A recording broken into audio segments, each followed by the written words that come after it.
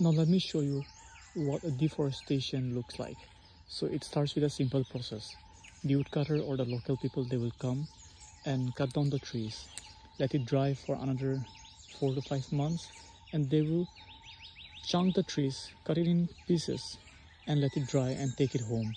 And once this tree will reach their home, it's gonna end up being a firewood, or just they're gonna sell it. So this tree will be worth in firewood, it will be around 1,000 bucks, 1,000 rupees, Indian rupees. And there's a sad part about reserve forests in Assam.